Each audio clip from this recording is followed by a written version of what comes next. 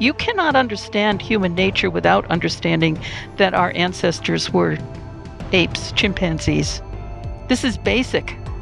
And in the same way, we can't understand the nature of Earth, its finiteness, its what it offers and what it doesn't offer, without seeing this big picture of the universe making galaxies, stars, and planets. One of the benefits of hosting this podcast is I become friends with amazing people that I wouldn't have met otherwise.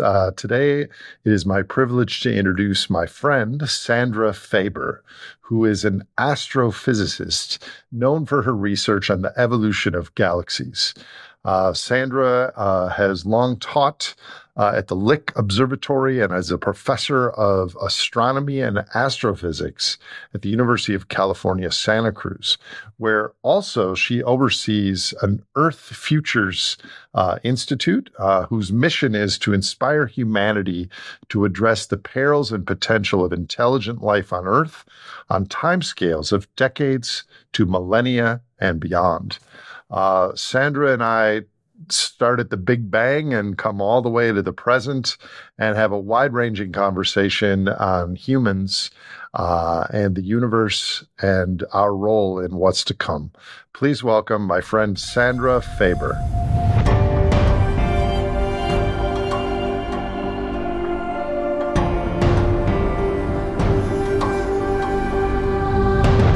Professor Sandra Faber, great to see you. Great to be here, Nate. It is a long time coming that you are on this podcast, so thank you.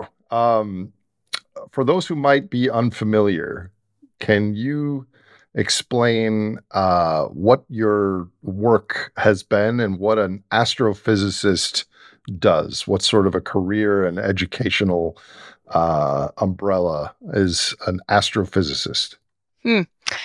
Sounds important, doesn't it? It does. Yeah, right. My mother always liked that term.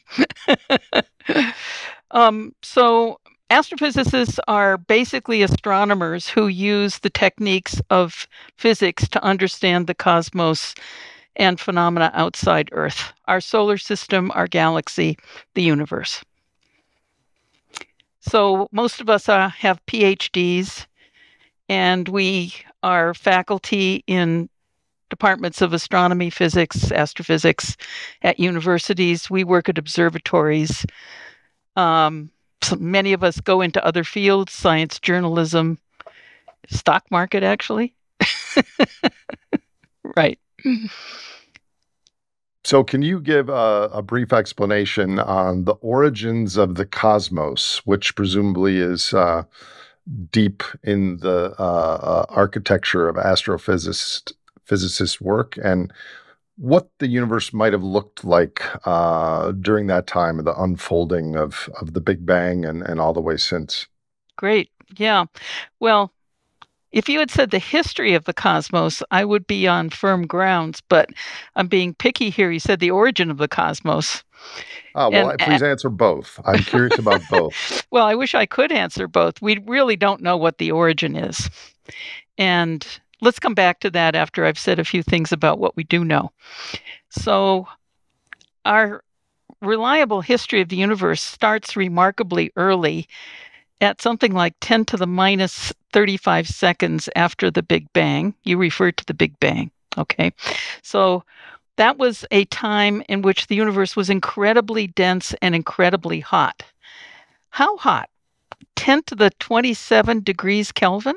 I mean, that's just unbelievable. Here, I keep using these 10 to the powers kinds of things, you know.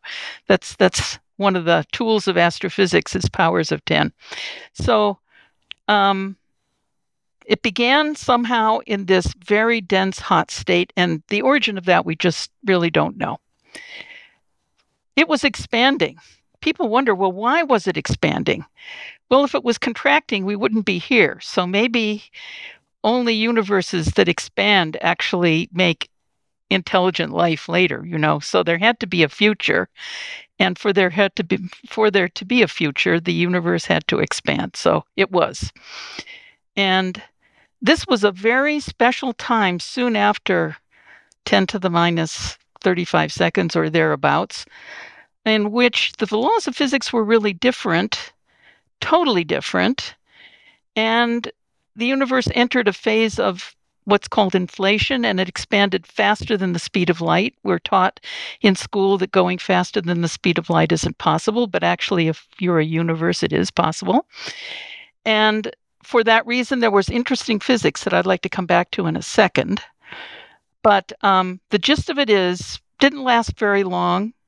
10 to the minus 35 to 10 to the minus 32 is the standard model. And as a result of expanding faster than the speed of light, it developed inhomogeneities, little fluctuations. What do I mean? If you were to fly through that early universe with a little meter that sensed energy density or something like that, you would see it wiggling. And those fluctuations, those wiggles were caused because the universe was expanding faster than the speed of light. They had profound implications. Nothing really happened to them for quite some time, but after a few 100,000 years, they started to grow because they generated gravity. And so picture a universe in which there are these little lumps. Lumps have more gravity. They pull in stuff around them. They grow. The lumps grow. The spaces between the lumps lose matter or energy density onto the lumps. And we have a gravitational runaway, an instability in which the rich get richer and the poor get poorer. Sound familiar? Sounds like economics today. A power law in space? Kind of, yeah, you could say that. Hierarchical clustering is how astronomers refer to it. This is the origin of galaxies. And this is where our Milky Way came from. And my career, my personal study has been how these lumps evolve in time. And they're just essential features of our universe to make us the way we are, because they're where stars formed and the stars generated planets, and who knows what's happening on all those planets. We'll come to that in a minute. So this whole process took 14 billion years or thereabouts. Started out incredibly hot and dense, cooled as it went. Now it's only 3 degrees above absolute zero. And it's an incredible story. And more incredible that we know it. Right. Who would have thought could I have thought when I was in graduate school that I'd be talking about the universe at 10 to the minus 35 seconds? It's inconceivable, but it happened. And it's all happening, these centuries that not only did this happen, but we figured out that it happened. Same thing with Darwin and evolution and all of it.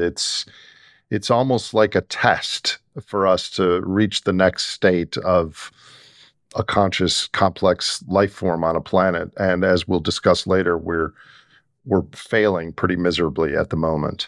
Well, if you don't mind having a bit of a detour, I do not mind. We like to think in this day and age that we're smarter than people that came before, but I'm sure the theme of our conversation, as is so many of yours with other people, is that all we have is lots of energy at our disposal, and everything I've told you, none of that would have happened if modern science had not been able to exploit the wonders of cheap energy. We're not smarter, we just have energy. So I'm going to ask you some naive questions throughout this podcast. As the universe was expanding, clearly the energy came from the sun and other suns in the galaxies everywhere. Where did the materials come from? The hydrogen, the helium, the minerals. There's some of Jupiter's moons rain hydrocarbons like methane. I mean, where did all this stuff come from? Well, back at that time of 10 to the minus 35 seconds, there was a kind of an protoplasm that had within it all the seeds of all the stuff that you just mentioned today, neutrons, protons, electrons, the stuff of the periodic table, chemistry, and so on. And for a long time, it was in some more primeval fundamental state because it was hot. But as the temperature went down, the physics changed and structures began to form, and we got quarks made protons and neutrons, and later it cooled enough that the protons and neutrons could make atoms, and so on. Going back to a few 100,000 years, when the universe was only about a thousandth of its present size, it had a temperature of a few thousand degrees, and at that time, it went from being ionized hydrogen and helium. Those are the two elements that originally came out of this incredible Big Bang pressure cooker. And they went neutral and became gaseous hydrogen and helium, just like, what we know today. Nothing magic there. They condensed into stars, and stars are the marvelous chefs of the universe that cook all the heavier elements out of which we are made. So stars get energy by putting hydrogen and helium together to make heavier things. This releases energy, and at the same time, it makes oxygen, nitrogen, iron, all the stuff that we're made out of. Then stars obligingly die, some of them, and they spew their guts out into the interstellar medium, enriching it so that the next generation of stars and solar systems to form they'll be enriched in these heavier elements. Astronomers call them metals. Anything heavier than helium is a metal to an astronomer. And that's where we get planets and stuff. And that's where we get all of our chemistry. And that's what we're made of. We're made of this stardust. I know that, or I have read that and been told that, but it seems emotionally like a fantasy story because you all have these physics equations and telescopes and stories that are just emotionally distant to my life. So let me ask you this: 1,000 years from now, assuming that there are humans around and that somehow we have science. Maybe our religious textbooks and other cultural artifacts might be totally different. But if a group of scientists had the same technology that you in your work had available, would they come to the exact same conclusions about everything you just said? Pretty much, I think, yeah. Mm-hmm. So this they might has been have better replicated insights. over and over. Oh, yeah. Yeah. No, this is truth. Yeah. This is how things are. And why is it important that people, the viewers of this podcast and our population generally understand this story? That's a really good question. And parenthetically, this is what I've spent the last 30 years of my career thinking about. When I was a kid, the constant refrain in my ears from my dad was, "Sandra, make yourself useful." And it is fun studying about astronomy. And it's fun telling people about it. And people love to hear about it. And it's interesting to ask that question, why do they love to hear about things that are so distant and so seemingly irrelevant? Maybe we can come back to that. Maybe because it makes them feel special, because we are special in that sense. Well, that is true.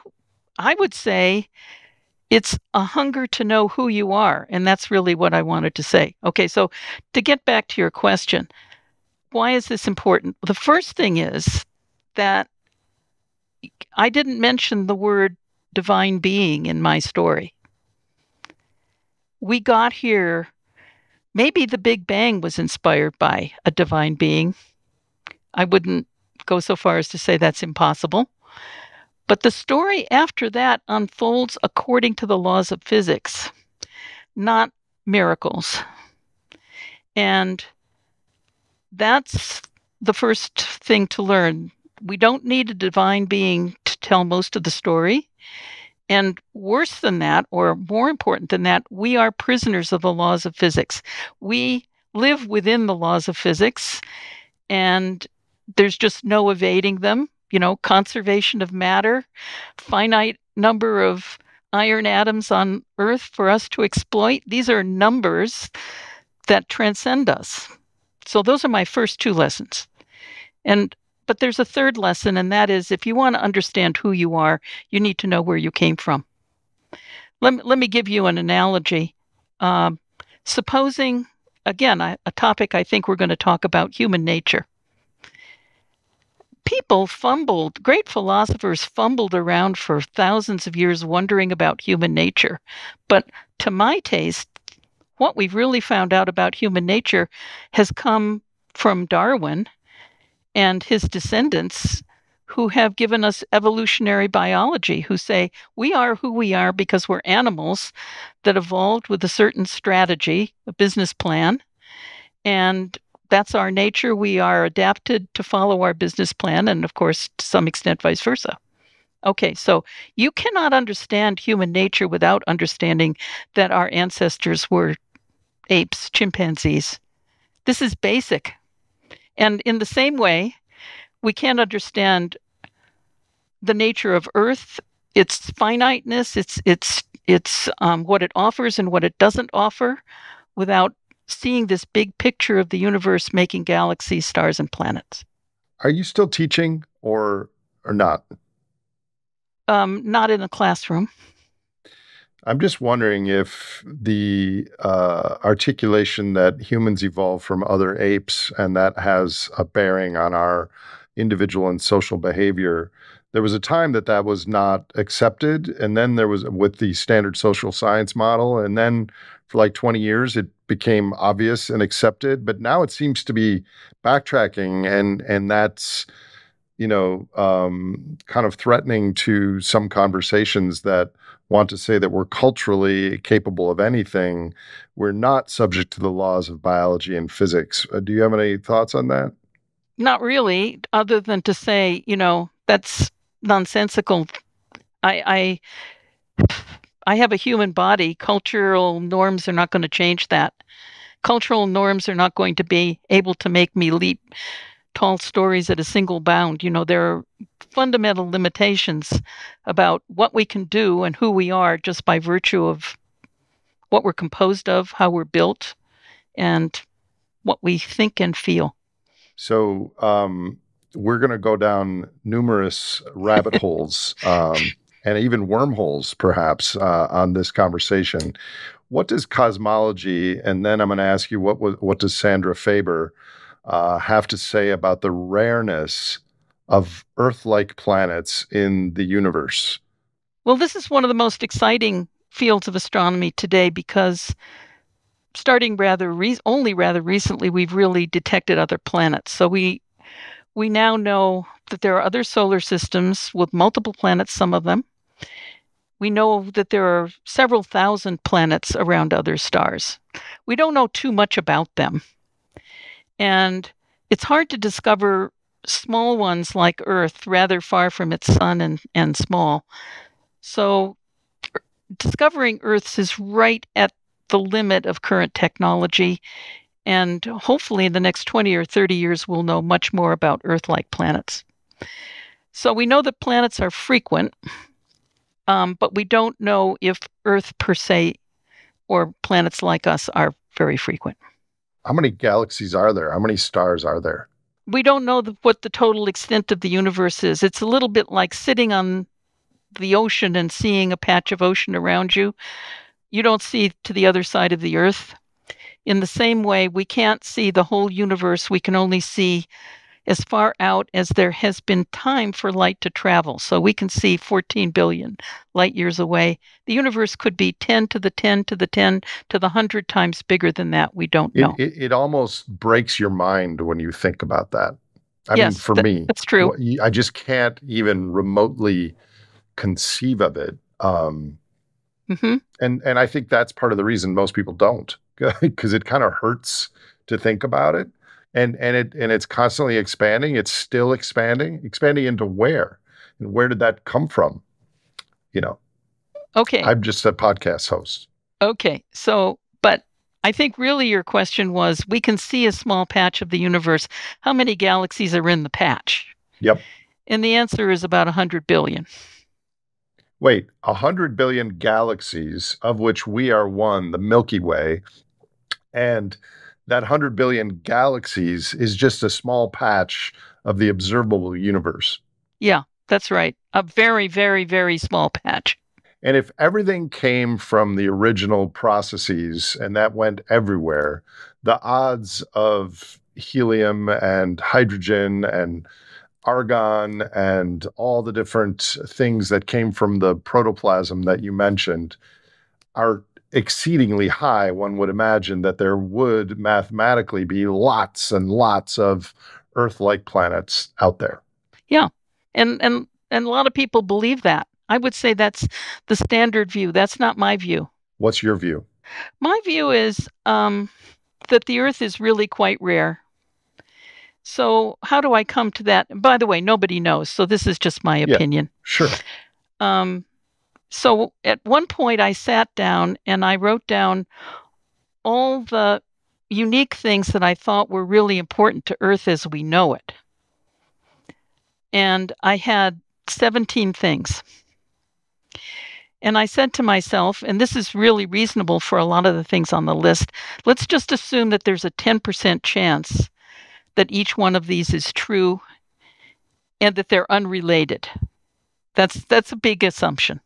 Right. Okay, so that means that's 17 factors of 1/10. That's 10 to the minus 17. Now there are only 10 to the 11 stars in our galaxy. So already, if we multiply those two things, we've got Earth, one chance in a million of our galaxy having an Earth-like planet like us. And of course, the whole point is to say what is like us exactly.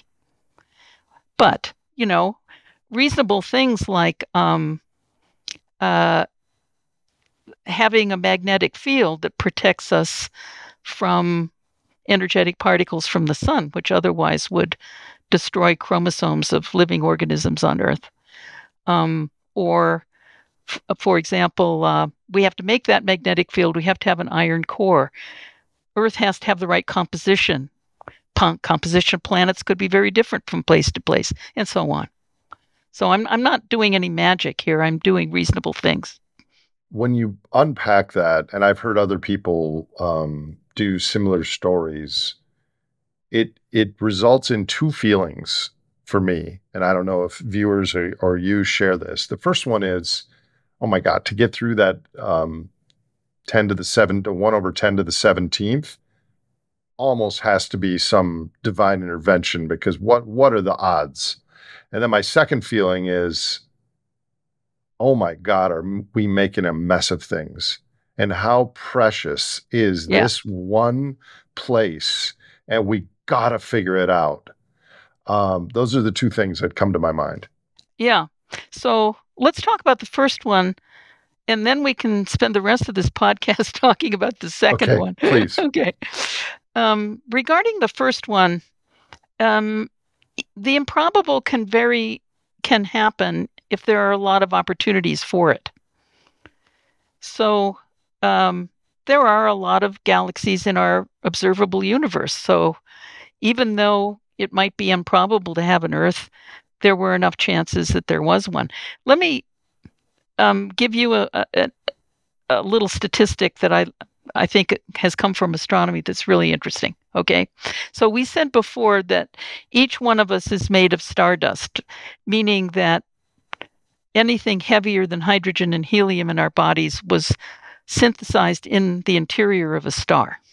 All your carbon, oxygen, so on, cooked inside a star. So here's a question. All of those atoms came out of supernova explosions. How many supernovae were you part of, Nate Hagens? No idea. Oh, about 1 million. Wow. Okay. And where were those supernovae in the galaxy and in time? Answer, all over. Take the atoms in your body right now. What is the probability that all those atoms which were dispersed over virtually the entire galaxy are now to be found in you today? Talk about improbabilities. I mean, it's a lot less than 10 to the minus 17. And yet, here you are. And so am I. And so is that rock over there, which has its own atoms. I'm definitely going on a diet tomorrow, starting tomorrow. Okay. So what is the Fermi paradox, and can you explain that, and why is it important? Okay, so the Fermi paradox grew out of a conversation that the famous physicist Enrico Fermi had with some of his buddies right after World War II. You know, they were kind of a social club in the wake of the Manhattan Project, and they were all having lunch together and sort of brainstorming about where the Earth came from and so on. And suddenly, Enrico Fermi spoke up and said, "Where is everybody?" And the funny thing was, they hadn't been talking about aliens, but everybody at the conversation realized instantly that's what he meant. Where are the aliens? So, what he was trying to say is that advanced civilizations would be like human beings with a proclivity to develop, innovate, and expand into new spaces. They would want to explore.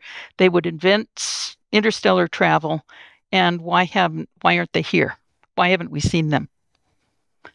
And of course, some people do believe in UFOs and think they are here, but I think it's the consensus of most scientists that they are not here. Why not? So that's the paradox.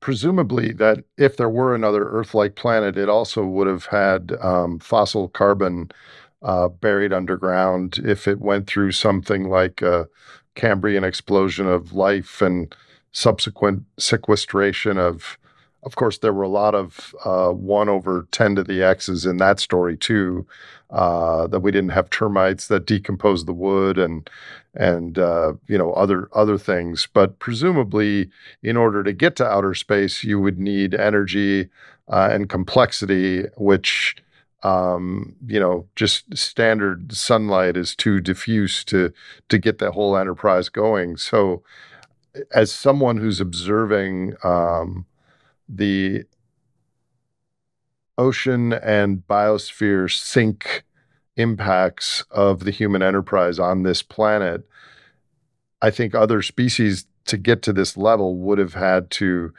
culturally navigate the carbon pulse without Venusifying their planet. And that's just fictional in my mind, but I think it's also somewhat of a truism. Any thoughts on that?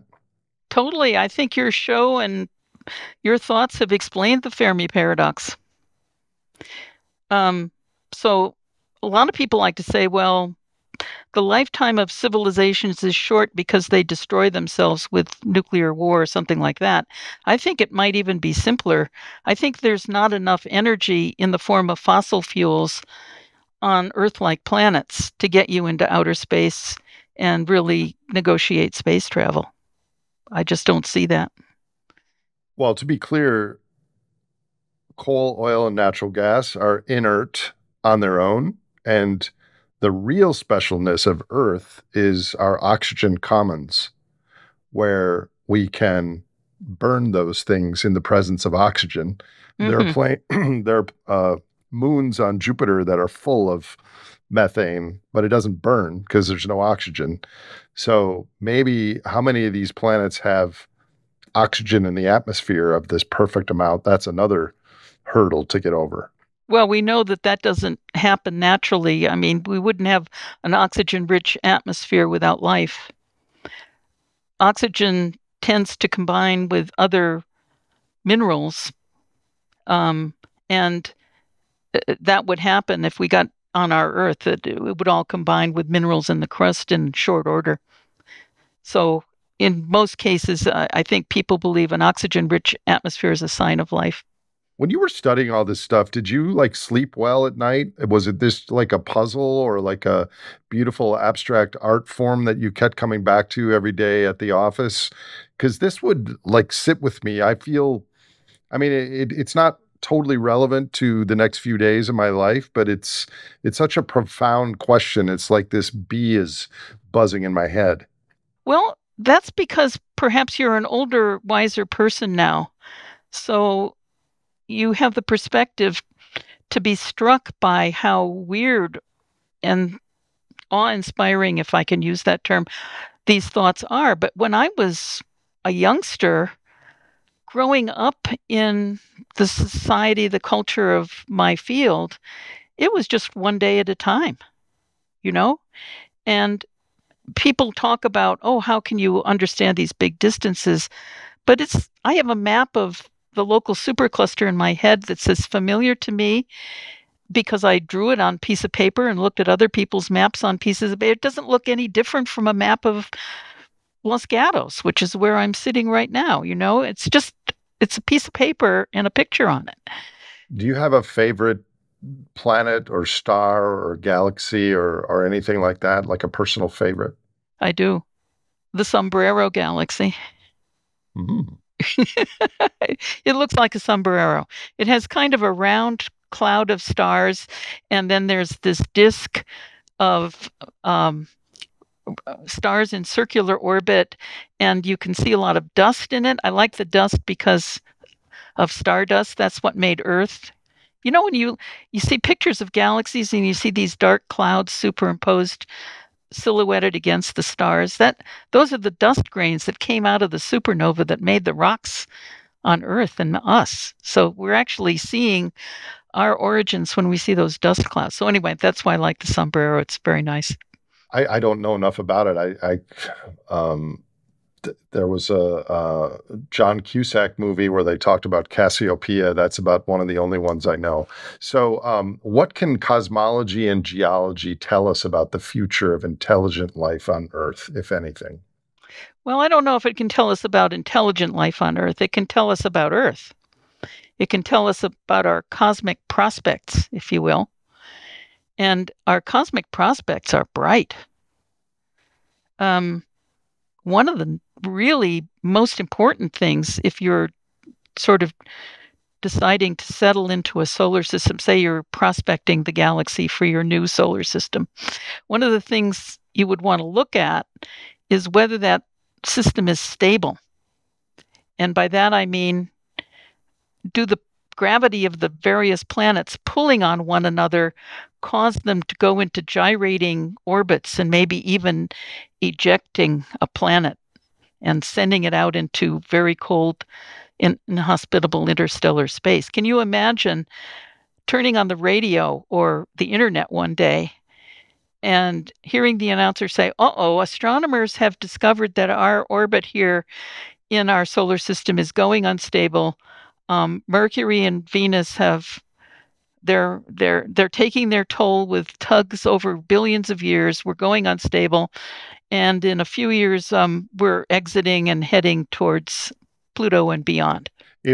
I think the reaction was done in a movie that was more meant to be a comedy, but was actually a documentary, which is Don't Look Up. Don't Look Up. Wasn't that a great movie? That's how we would respond. We would totally dismiss the people that were saying it. Yeah. And we would probably ignore it.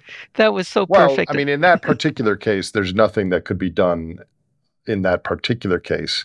Right. But in our current case, there are things that can be done, which is why I've asked you to be on the show to kind of weigh in from an astronomer, physicist perspective on this stuff. So keep going. Okay, so I digressed a little bit. Sorry. What I was trying to say is that we have a very stable solar system that's going to be stable billions of years into the future. Our orbit is not in danger. That's good. I read that the sun was going to expand in around 500 million years and boil the oceans and all that. 500 million years still a long time, but... Well, a couple things to say about that. First of all, yes, the sun has a finite lifetime. It's much more than 500 million years. It's a few billion years, but it will get hot.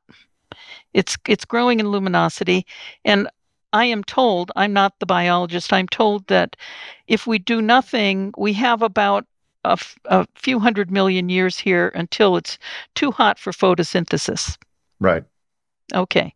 So that seems to be the most urgent looming danger. But friends of mine are talking about engineering the solar system.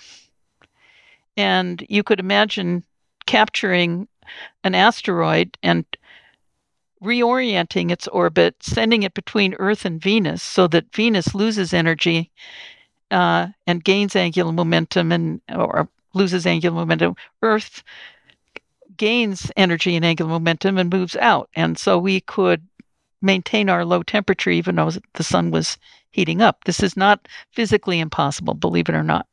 I'm thinking about where I'm going to get potatoes in 5 or 7 years. Not quite thinking about steering asteroids Right. towards Venus at Okay. this point. But I'm sure those are fun conversations.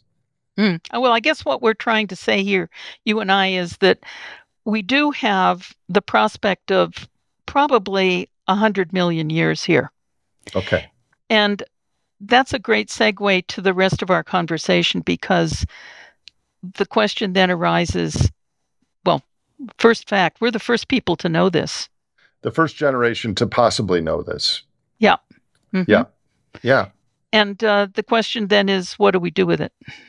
That brings up the ought. Should we? Ought we? And that brings up the question of, why is there any ought at all? Why is there any should? So suddenly, astronomy has thrown us into a new regime of philosophy, which has everything to do with what we value, human ethics, what we think is important. Why is there an ought? Should there be an ought? We ought to do such and such? I think there are two answers to this. So the famous physicist Steven Weinberg, in his book, The First 3 Minutes, at the very end said, the more we understand about the universe, the more it seems pointless. And that got him into a lot of hot water, because a prevailing view amongst many human beings for a long time is that we have a divine purpose, or that at any rate human beings have a divine purpose. And that's where our oughts and obligations come from. And Weinberg was saying, from a standpoint of somebody studying cosmology, that's not true. There's no evidence of that. And that's really what I was getting at a few minutes ago when I said the cosmic story doesn't have a divine agent in it, at least not after the Big Bang. And that's what Weinberg was trying to say. I think that if there's no divine agent, it makes the ought even stronger on us. That's what I was going to say. I couldn't agree more. So it's up to us to decide what our oughts are. So what are from a cosmic perspective, what are the biggest cosmic dangers to life on Earth, life on a planet? We spoke about the sun. That's the ultimate danger. It will die someday. Before that, a supernova might go off in our vicinity, but actually we're in a pretty good region of the galaxy for that. That probably won't happen. Another thing that everybody talks about is asteroids. That was what Don't Look Up was about. Mm-hmm. But actually, we've done a pretty good job of mapping, and I think we can solve the asteroid problem with further thought and continuing to map even smaller bodies. Actually, I think probably the worst thing is volcanoes. Volcanoes have been responsible for the biggest biological extinction in the history of Earth. And I don't know if we're going to have huge episodes of volcanic activity in the future. Well, we're functioning with our Volvos and vacations and all the things that we do. We're functioning as a much faster acting, smaller volcano as a human culture, as you know. Yes, I should. When you said what's the biggest danger to life on Earth, I think human beings. Yeah. So what are the moral implications of these threats that we're kind of powerless to, and how does that change the way that we might think about man-made threats such as climate change and chemical pollution, biodiversity loss, things like that? Well, don't you think we ought to think about what's important or why we think things are important? So I'd like to return, before getting at your question at the moment, I'd like to return to where our values come from. And first of all, you and I are talking about what we're going to do today that influences the future. And so we need to think about how we value the future. And I don't think our moral compass for the future is very well developed as human beings because we haven't needed it to get to where we are now. We've needed to worry about the future over the next few days so that we can eat, the next few years so that we can raise our kids. And maybe we care about our grandchildren, but beyond that, we really just don't deeply care by nature. And that, I think, is the fundamental problem. So I think I heard you in a lecture once state that humans are transactional beings. And I assume that's related to our optimal foraging mammalian background. And that therefore there's nothing that the future can give to us. Therefore, there can be no transaction with the future. Can you unpack the logic and your thoughts about that? Yeah, well, I think we're transactional mainly because we're social beings. And so this is part of our strategy for getting along with each other. And um, I'll do something for you, and in return, you do something for me. There's a little bit of future involved in that. I do something for you today on the hope that in the future you will do something for me. But nevertheless, you have a finite lifespan. I'm not hoping that you're going to do something for me 1,000 years in the future because you won't exist. So even though we're transactional and thinking about the future, it's kind of a near-term future. I wonder how many people, of course, you won't be able to answer this. No one could answer this, but I'm just asking your opinion. What percentage of the United States and the global population of humans care some non-zero amount about 1,000 years from now on this planet? That's a very good question. I think actually there's a lot of care. So, first of all, tell a little anecdote. In the process of giving lectures recently, before the pandemic, when you could actually talk to people and see them, I would ask my audience at the very beginning, let's imagine the following. Hypothetical. It's 1,000 years from now. The Earth is a smoking ruin, and humans were to blame, starting with our generation. Is this good or bad? I think most people would say it's bad. Yes, but Nate, the question is, why would they say that? Can we unpack that? I'd like to know what you think about that. Why would they say it's bad? Well, why would I say it's bad? That's the only thing I can confidently speak to, because I hold the green, lush forest and the cold, oxygenated oceans and the millions, possibly 10 million other species that all followed a trajectory of evolution, the same path that we did to get here. And that to me is the most profound treasure in the known universe. And for that to be handicapped or crippled or dissipated or worst, the most disappeared is the greatest tragedy that I could ever imagine. I totally agree. Don't you think everybody thinks that at some level? I don't know. I don't think so, because otherwise there would be a lot more people freaking out as to what's going on right now. I mean, there are people freaking out. Let's, give a shout out to those people that are aware of the pending mass extinction. But I think for most people, the future doesn't exist beyond their children and maybe their grandchildren. And that to save the future of 1,000 years from being what was the word you used? A smoking ruin. A smoking ruin, right. If that requires any hardship at all today, it's not a transaction that they're going to sign up for. Well, I think it's an overstatement to say any hardship at all. I think everybody harbors the thoughts and love and yearnings that you and I have just expressed, maybe to different degrees, but I think it is innate in human nature to worship nature. And gosh, I mean, really hope you're right about that.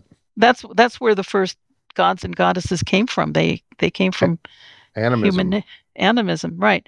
So I have a theory about this, and my theory is that very deep in human values is the worship of low entropy. Now, what do I mean by low entropy? Entropy is a very elusive concept that's hard to explain. But to try to make it as simple as possible, low entropy happens when you develop structure and organization in something. So I'm looking in my office here, I'm looking around, and the air is uniform density everywhere. The molecules have spread out uniformly. That's what entropy wants to do. It wants to increase, it wants to get smooth, it wants to lose its structure, its differentiation. Things basically want to smooth out and lose their organization. An example, drop a teacup. It started by being highly organized with all of its atoms in a particular way. And by the way, it took work to do that. That didn't happen randomly. Somebody had to make that happen, or some artificial process. We drop it, and the atoms go all over the place and get disorganized, and the structure is lost. So that's an increase in entropy.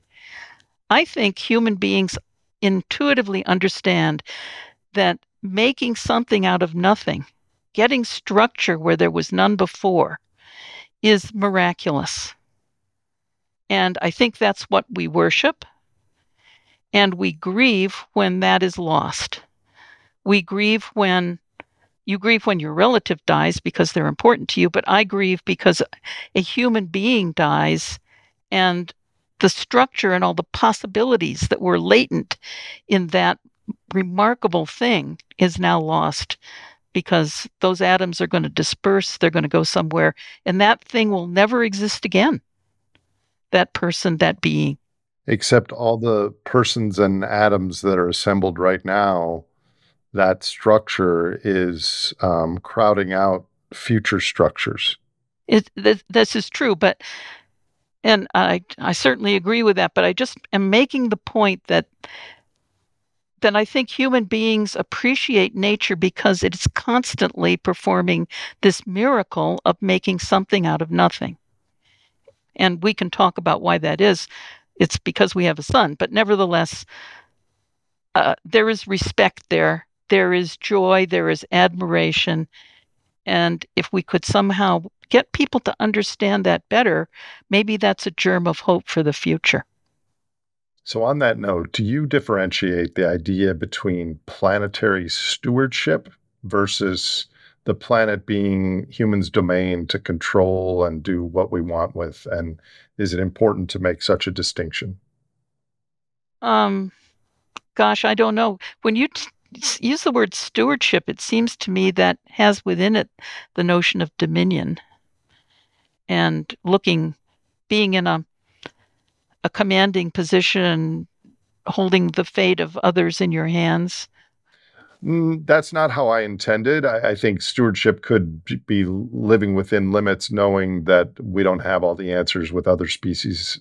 Do no harm kind of thing. It's kind of like the concept of gentleman. A gentleman is somebody who has lots of power and only uses it very occasionally when it's really necessary. I think we need to be gentlemen towards our planet and restrain ourselves for the good of its future. How could we do that? Is there a shift of a cultural, moral, ethical outlook towards planetary stewardship? And is understanding cosmology and some of the things you started this conversation with critical to that happening? Yeah, I think we need a new religion. I think the religious impulse is very important in human beings and should be put in better service to answer these problems, solve these problems that you and I are talking about today. So I think we have this basic urge to serve a higher purpose. And if we could inculcate people from the very beginning to understand how wonderful Earth is and that our role as human beings, we do have a mission to protect the planet. And at the same time, continue its wonderful story of constantly evolving new and more wondrous things. I mean, the internet is wondrous. We do wondrous things. We're not bad. I think that religions are going to be legion in coming decades because as economic growth wanes, people don't like uncertainty and they're going to be attracted to charismatic, articulate people telling a story. And that story will be dozens of different stories. Of course, the one that is true, our cosmology, our biological and physical heritage, um, isn't as compelling a story for immediate status, fitness benefits. So I suspect it will attract certain followers, but I don't know that it will reach the masses in the way that you and I would like. Do you have any speculation or thoughts on that? Wow, I think that's a really great question. Everything you've asked me about, I've thought about before, but I've never thought about that one. So it's a hard question and it could happen. I think there are going to be many stresses, and I guess there will be many leaders who will try to take advantage of them for less than admirable purposes.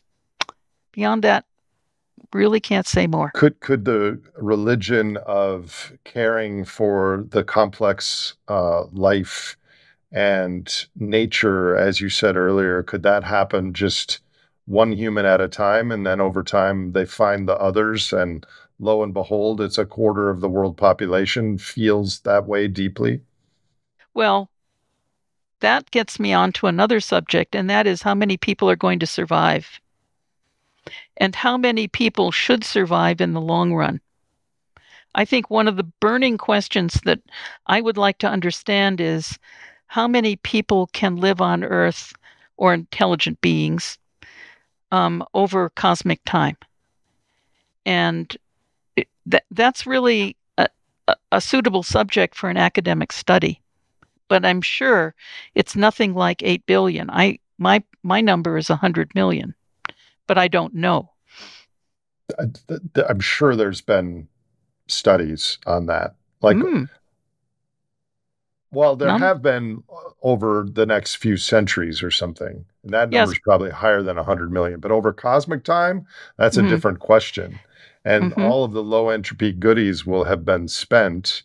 And of course, it also depends on the boundaries of the analysis. If you truly don't want to impinge on other ecosystems and the evolutionary trajectory of lots of other species, then the number becomes smaller still, right? Yes, I think so. But I'm not sure that anybody has ever considered it from your point of view, and Which is that the is the energetics. yes.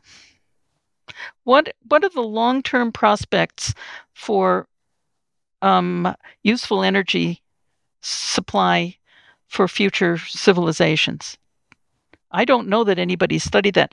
One of my colleagues here at UC Santa Cruz is very interested in this question, Patrick Chuang. But I don't think that I've ever seen that addressed per se. And that once you know what the planet can supply energetically, then you can decide, do you have billions of people with low energy per person, or do you have many smaller numbers of people with higher energy per person?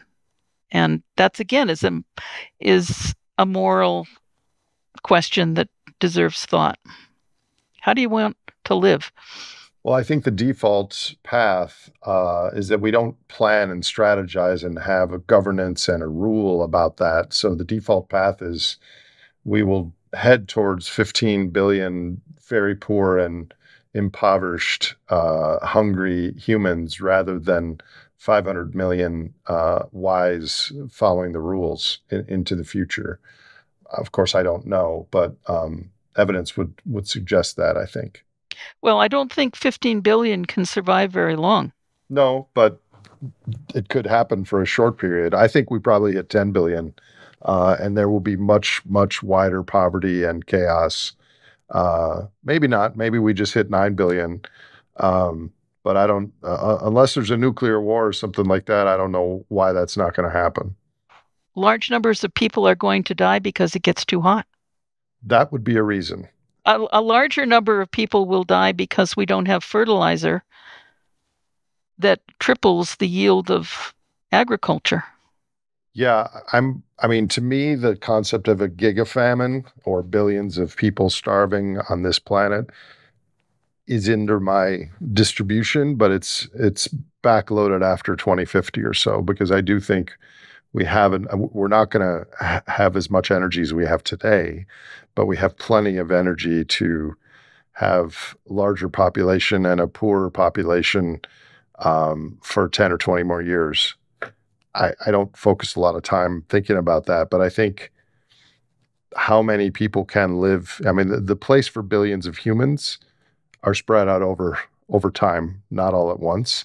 So in some ways, just if you and I bring this up with my students, hypothetical pro-social alien philosophers looking down on our planet right now, the fact that 8 billion people are alive right now simultaneously, which is around 10% of all the humans that have ever lived, is a tragedy in many ways. Mm-hmm. Yeah. So can we even imagine what humans will be like or look like or act like, say, 1,000,000 years from now? I think it depends on whether we maintain some high level of technology and evolving technology, because if we do, then we have the capabilities of altering ourselves through genetic engineering or cyber matings with machines, etc.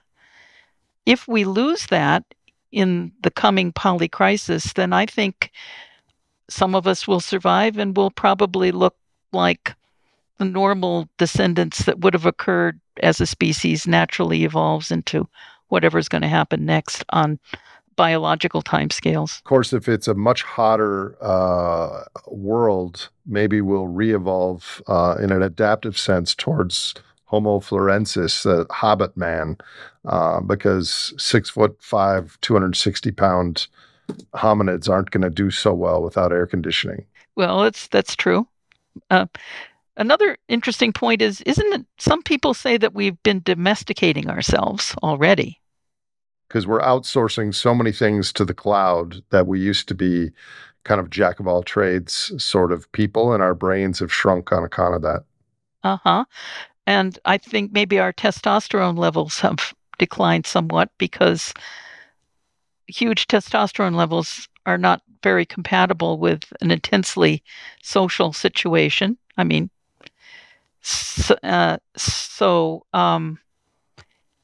maybe we will have the wisdom to do some active breeding to breed a human beings with somewhat different tendencies and values that would be more compatible with long-term survival here. That would take real wisdom, wouldn't it?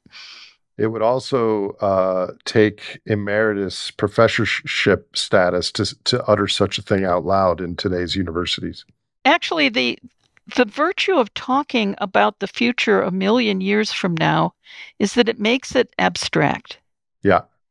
You know? So that's one of the reasons why I got into this game, because I thought I could raise questions that people actually could think about constructively in a different way. That's brilliant. That's why I came up with the advanced policy idea for how we're going to deal with the polycrisis with governance, because the things that we're going to need to do cannot be socially or politically said today. So astronomy is kind of like advanced policy for a planet and a culture. Beautiful. That's great. I like that. So in your work, Sandra, you criticize the current economic paradigm that requires yearly growth by looking at it from a cosmic scale. Could you describe that, please? Sure. One of the things that astronomers are good at is math. And one of the things you learn about in physics is exponential growth. And you were talking about getting your mind around things, big numbers and so on. If everybody could understand exponential growth intuitively, that would be a big step forward to reorienting ourselves to understanding planetary problems. So exponential growth is an example is when something doubles every year relentlessly. That's an example of exponential growth. So we have an economy here, capitalism, which I think is predicated on growth. I'm trying to get my economist friends to agree with this, and not everybody does. But it seems to be true. So right now, we're at around a world GDP growth of something like 2.3% per year. Now, as it happens, that means that in a century, we grow by a factor of 10. And then in the next century, we're going to grow by another factor of 10. Well, you and I have been discussing the future of the world on a timescale of 1,000,000 years. How many centuries are there in 1,000,000 years? Well, there are 10,000. So if the economy were to continue to grow at 2.3% per year, that's 10 to the 10,000th. That's 10,000 tens multiplying one another. Well, presumably we would no longer be growing on Earth, but into the solar system that you mentioned earlier. Well, that's the Fermi paradox kind of thing. That's right. Sort of presumed a civilization that could grow exponentially and spread over the galaxy. Yeah. So that's not going to happen. No. And my feeling, and here I'm on very thin ice because I'm not an economist, my feeling is we're bumping up against planetary limits, and we have maybe a factor of 2 more to go, which is like 25 years, if that. And our whole financial edifice is going to collapse because it's built on growth, and that's no longer possible. Well, I agree with you. So this is I mean this could be a 4-hour conversation because when I was with you in person, we had late nights because we never ran out of things to say, and so I want to ask you some more specific questions, and then maybe have you back more than once because you have so much wisdom on this stuff. So what do you see as some primary tools and actions that are necessary for us to shift our current trajectory towards what we're doing right now is effectively destroying life in slow motion on Earth? Could we change that so that we have a human place in the long term on this planet? What do you think are some of the things that we can do? Well, I'm very pessimistic about the next 50 years. I really think each one of us is like a fly trapped in amber, or to use your analogy, we're stuck on the train and no way to get off. So I think there is going to be some massive rearrangement, whether it's simplification or something even worse, I don't know. So I'll tell you what I'm fixated on right now. I never forget that every day I work for the taxpayers of the state of California and the federal government, the United States.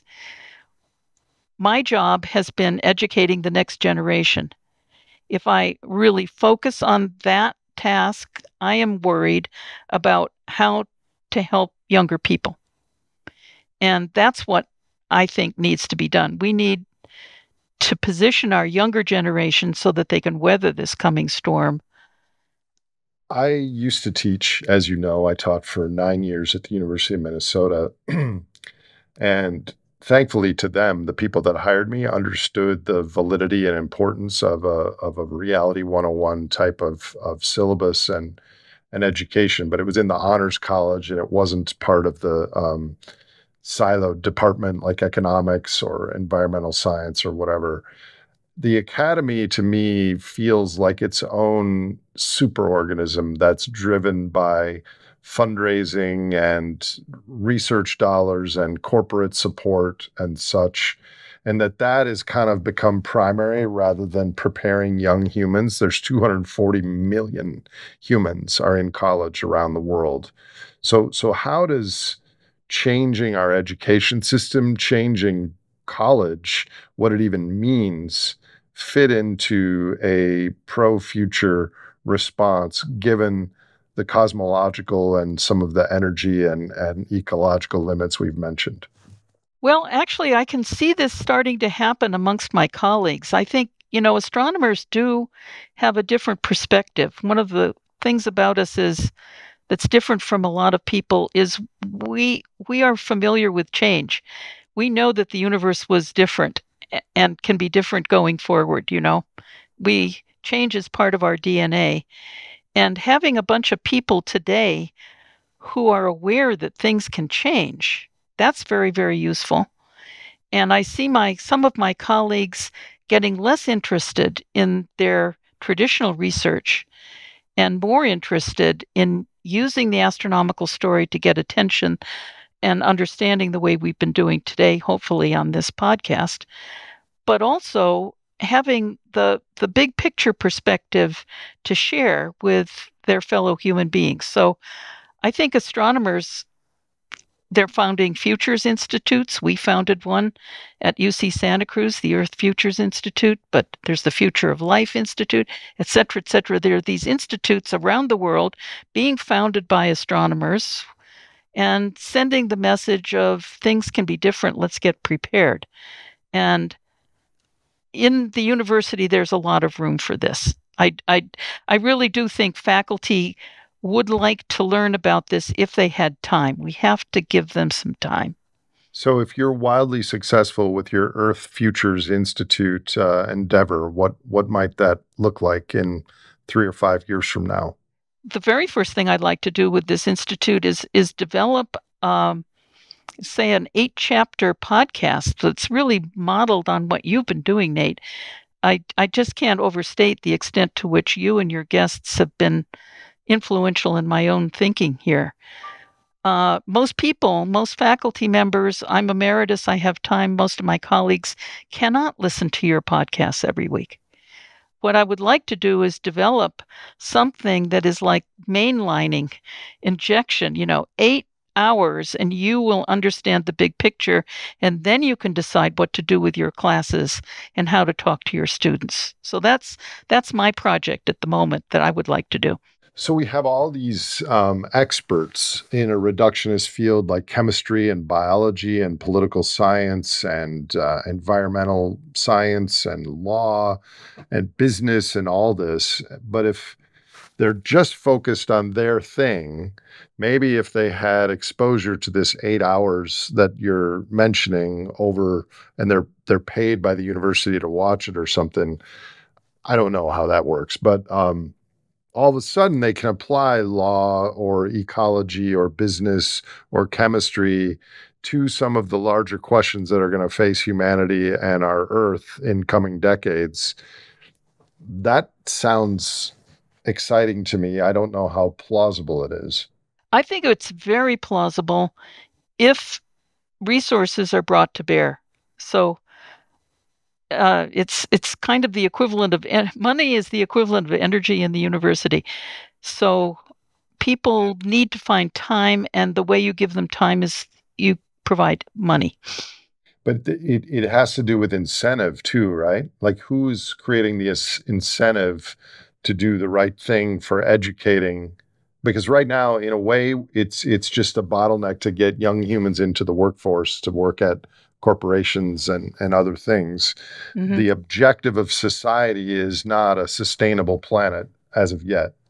It is still true that the university has academic freedom, and you can do what you like by way of research. You need wherewithal, though. This This is a very big project, as you've described it. It takes people from all walks of the university, including philosophers and humanists, political scientists. There needs to be a forum, a venue to get these people together and give them some time to work together. Is this happening? I mean, I know you're doing this at UC Santa Cruz, but have you heard stories from around the world at other universities that faculty are recognizing that we live in a complex system where the parts and the processes fit together and it's not just one subject? Recognizing at the same time that their bread and butter and their status and tenure and grant funding and everything comes from being an expert on one part of the system. I don't think it is really happening. I guess that would be my mission, is to get that rolling. And when you say we're doing it at Santa Cruz, a few people are talking about it, but the university as a whole has not made this transition, far from it. It's such a beautiful campus you have there. Yep. I wish that I had more time. I would come there and do the semester of Reality 101 or something. So what else, what other, I'm going to ask you some closing questions that I ask all my guests. Do you have any closing dream or wish list with respect to universities and the meta crisis? Pretty much just what we've said. I do think the universities are a force for good. And they have a lot of assets at their command. I think there's a great future to be had there, if people can be lured off of their current course, which, gosh, our faculty work 60, 70 hours a week. But don't we need, ultimately, when those students graduate, don't we need jobs that pay back their loans and make the university investment worth it? And if that's true, we need society to value, either monetarily or with social status, regenerative agriculture, pulling carbon from the ground, be living healthy, sustainable lifestyles, replenishing the soil. I mean, there's a whole list of things that would be in the plus column for humans living differently. Those things are not really rewarded in our current incentive system. No, I'm not sure that it's possible for the universities to remake society in the major way that you just said. But I think we both believe that forces are coming along that are going to reshape society, and we want a university that's well poised to assist with the transitions that are coming. What about the young people that you come across? Are they searching and seeking for stories and education about the broader cosmology and what we face, or are they just looking to have a good time, get a rubber stamp on their resume and get a job? I mean, that's a little harsh, but yeah, all flavors. All flavors, yeah. Yeah, but there's definitely a cadre of young folks who are concerned the way we are here. And I would say there's a larger cadre, even the ones who are partying, who are worried. Yeah. And one of the things I would like to be able to do is to talk more to young people to find out what they would like from me. Do they want hard truths? Do they want small warnings? Do they want practical advice? What would be helpful? That's another project I have, is to get to know the undergraduates at Santa Cruz better and find out what would help. That's a great idea. Mm-hmm. Like, I'm not some older, wiser person. I'm going to tell you what you need to know. You know enough about what's going on in the world. What would you like from me? What would be most helpful? Keep me posted on that. And if there's any, I really want to have more podcast roundtables with young people that understand generally these concepts and see what they're thinking. I do fear that mental health and fear and giving up is going to become more prevalent as this becomes more obvious to more people. And I think the antidote to that is finding like-minded people who share your values and ethics and going through this with them to make it not so unbearable by yourself. I think that's going to be important. Very much. Yeah. So have you observed this as a teacher over the past 30 years, that this dynamic is changing on how students are, and not only dealing with the polycrisis, but with social media and addiction and all that? Yes, I think the mental health of young people on our campus is worse than it's ever been. Yeah. Mm-hmm. And that's not just your college. I think that's most No. places. Yep. Yeah. Mm-hmm. So, Sandra, do you have any personal advice to the listeners of this show at this time of global upheaval, anxiety, climate change, economic problems, mental health? You've referred to it as the polycrisis or metacrisis. What sort of advice do you have to the people watching this? Well, the people watching this program are probably older, farther along in their lives, and have a great deal of life perspective and life wisdom already. So my remarks are directed to folks like that. And I think my advice to them is to listen closely, observe closely, think, analyze, and think about the news every day through the lens that Nate Hagens and his guests uh, are are trying to provide, and be the adults in the room. We do have a responsibility as older people right now with the greater perspective that our years give us. So we need to be stable, we need to be supportive and helpful, and promote low entropy in the form of harmony, social harmony. And how would you change that advice for someone in their late teens or early 20s who are becoming aware of the economic and environmental problems with our current path? Some of it would be the same. And that is, even though I'm obviously feeling quite pessimistic about the future, I might be wrong. There's a lot of speculation that's been going on in this conversation today. So, my advice to young people would be similar. Watch the world. Uh, get read newspapers. Think about news. Think about what's going on in other lands, because someday that might have a big influence on you. So, you have to take more responsibility for what you know and how it's going to influence your decision.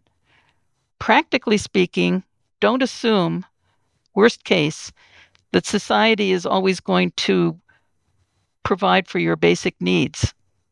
Don't assume you'll go to the supermarket and there will be food there.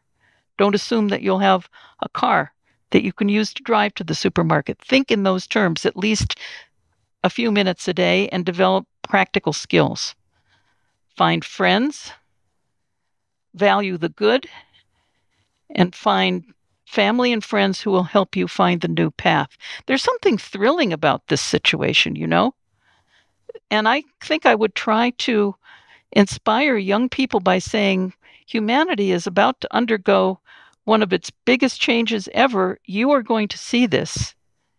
You can play a role. Gird your loins. What do you care most about in the world, Dr. Faber? Earth as a constantly flourishing, creating, complexity generating, flourishing entity. I didn't know what words you would choose, but I kind of thought you were going to say something like that.